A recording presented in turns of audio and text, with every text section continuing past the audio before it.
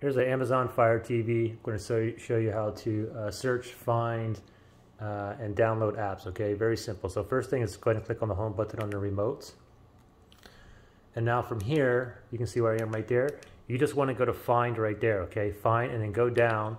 And we'll do a search in a second, but also note that you can look through all of these here. Also, you have the App Store right here. Click on the App Store there, and you can see what's available, okay? I mean, we can go right here, App Library here, you can go Featured, you can find a bunch of games as well, or you can go all categories, okay? Anyway, you can go ahead and search for an app that you would like here, or an easier way is we just go ahead and go to Find, okay? So just click on the Home button again on the remote, and then we'll go to Find right there, and then go down, and then we're going to do a search right here. So for example, I can type in, like, if I'm looking for ESPN, I can do ESPN, or I can even, this is the Alexa remote as well, I can search for ESPN.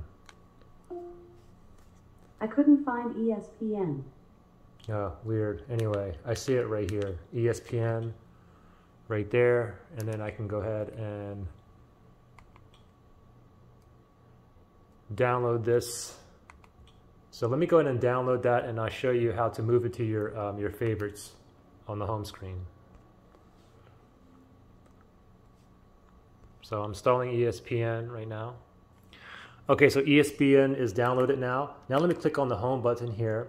And now I want it on my favorites where you see Netflix and Prime Video.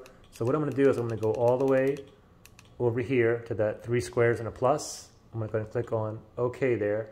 And now these are the ones I currently have downloaded. So let me look for the, where's the, oh, there it is. ESPN is right down here.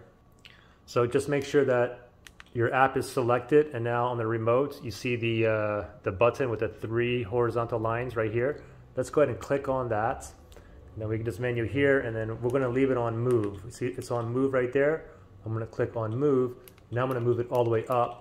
Now here's my favorites here, okay? And I want it like in between YouTube and news. Click on OK. Now when I click on the home button, I'll see my ESPN right there between YouTube and news. Okay? Pretty simple. Good luck.